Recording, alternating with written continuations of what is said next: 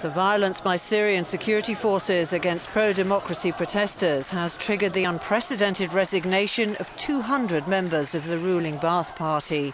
Most of those quitting come from the city in the centre of the unrest, Deraa.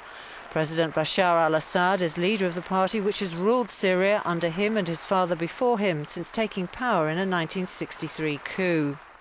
In a separate declaration, a further 28 Ba'athists in the city of Banias also resigned over what they called the murder and torture of honourable citizens. International criticism has grown over the aggression meted out, with the UN having called for an investigation into the alleged 450 deaths since the unrest began.